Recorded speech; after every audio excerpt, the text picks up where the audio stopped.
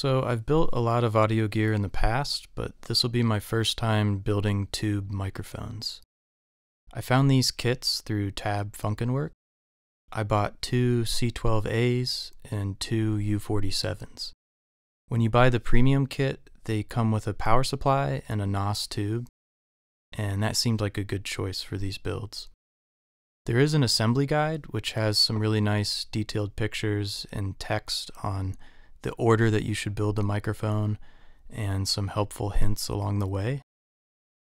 What I found most helpful was probably the layout diagram and the included schematic diagram. So when you first get the microphone, everything's sort of sealed inside the housing just for shipping. So we take the housing out and we can see the two main boards are already screwed together. The first board includes the transformer, which is the special T14 transformer. It's already been glued to the mounting board with some E6000 glue, and the primary and secondary leads are sort of sandwiched between the two boards. The backside board there, that's where all the components will go, and that's what we're going to populate first. So here I'm just disassembling those boards so we can get access to soldering the transformers. And when dealing with microphone circuits especially, the impedances are so high that typically all of your lead traces, whether it's coming from the capsule or going to the transformer, the primary, and even the secondary, it's just generally a good idea to try and keep things as short as possible. Every little piece of wire is going to act like an antenna essentially, so to cut down on noise, it's a good idea to make this as clean as possible.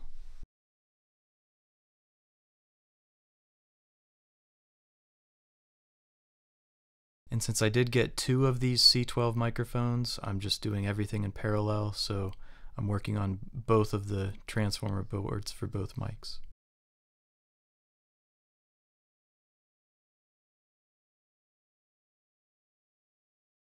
And there you can see on the bottom left the schematic diagram, and then in the middle there's actually a layout diagram for how the boards get populated. So those two documents I found to be a bit more helpful than the assembly guide.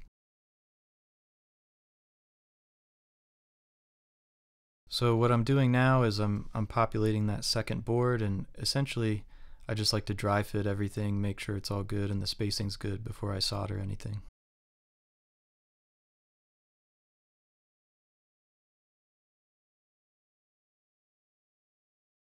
When I'm soldering components, I try to jump from one component to another. That way I don't heat anything up too quickly. The tip of that soldering iron is around 750 degrees Fahrenheit, so it's really easy to melt things pretty quickly.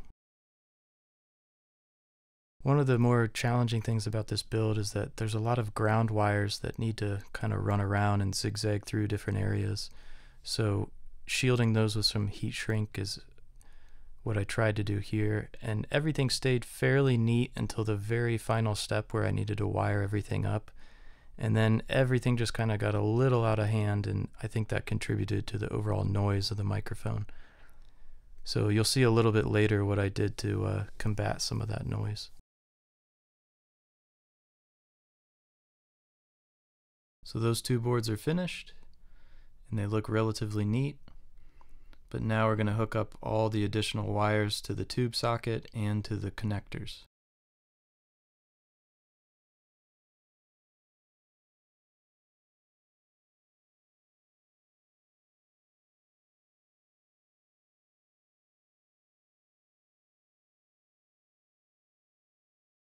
So the connectors on both of these microphones, the C12 and the U47, there's 7-pin connectors where ground is in the center, and then you have your power supply pins and your audio pins.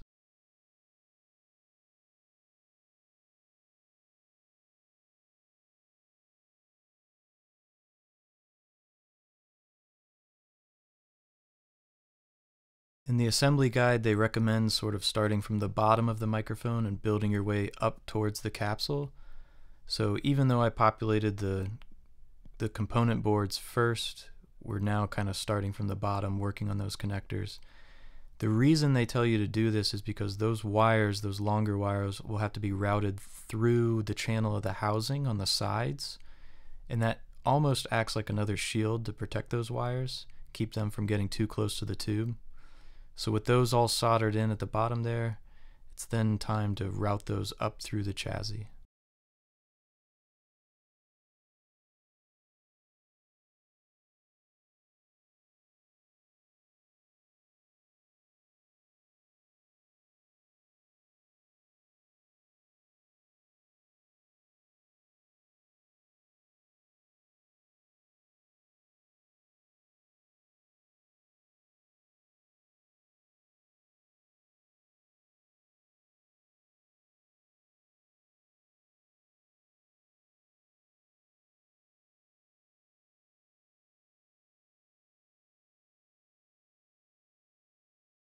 So next we're going to work on these tube sockets.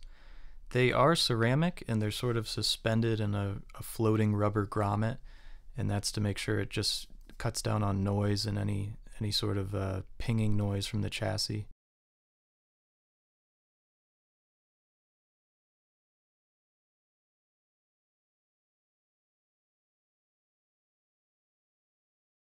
The type of circuit that I'm using for this C12 actually only uses one triode of the tube, so we actually don't need to hook up both sets of heaters, which kind of relaxes the current draw from the power supply. So we finished the connectors at the bottom of the microphones, and we've got the sockets done and the component boards. So all that's left to do is really connect all the wires up and then get the capsule mounted.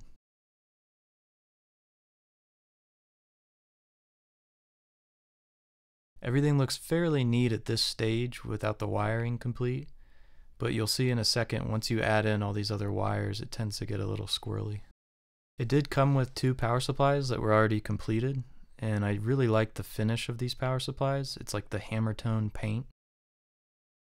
So here's the initial testing to see if the heaters would come on for the tubes. And when you buy these kits, the premium kit from Tab Funkenwerk, they give you NOS tubes that are really great. That's probably the largest contributor to the tone, is the type of tube that you select for this microphone.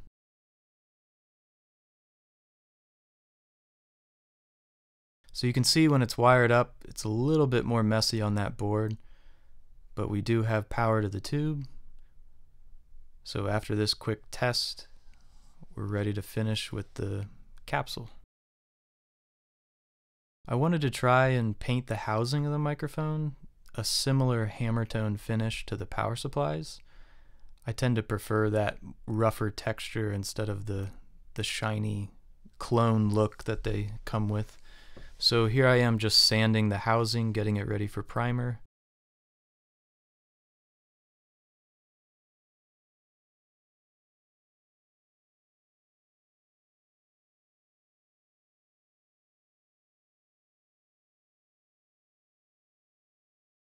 And then we spray on some just gray primer.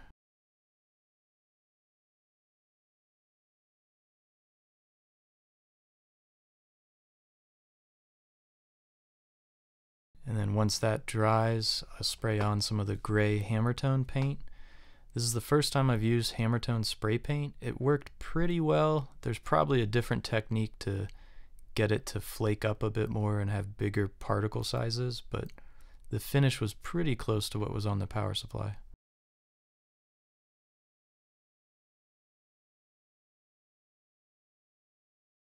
So even though I got the finish that I was looking for with the hammer tone paint, this ended up not working out as well as it should have, because the paint actually covered up some of the screw holes at the base of the chassis that should have been used to make ground connections. I actually didn't catch this until way later, but when I finished these 2 microphones, they were incredibly noisy and it was really difficult to get any usable audio out of them. So I ended up paying a visit to my friend David Brown.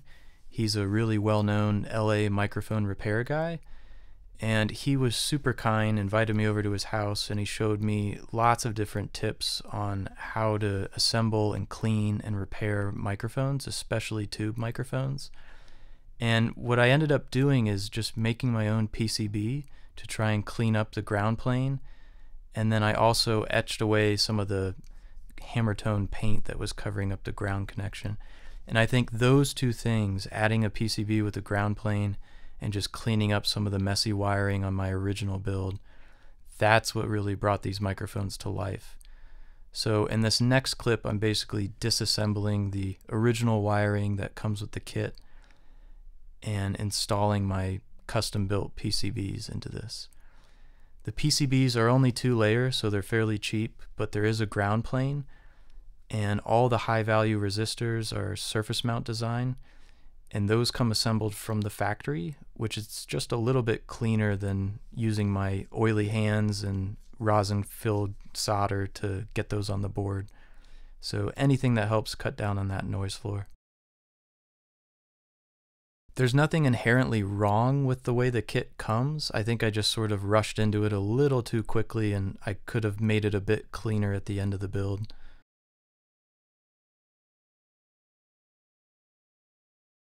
But now that I've got the PCBs, it's time to just clean things up and see how good I could get these microphones.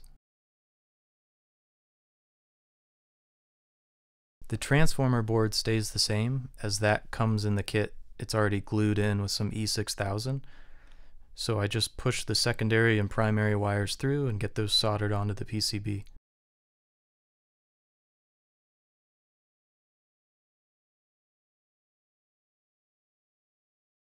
One thing I didn't account for on the PCB is that some of those film capacitors are actually too tall near the edge, so that when you tried to slide the enclosure around the microphone, it ends up hitting those components.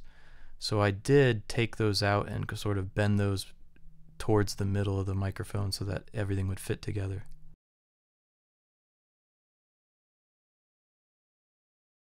Another great thing about the PCB is that all the connections to the socket are really close to the socket, so I can keep those lead terminals really short.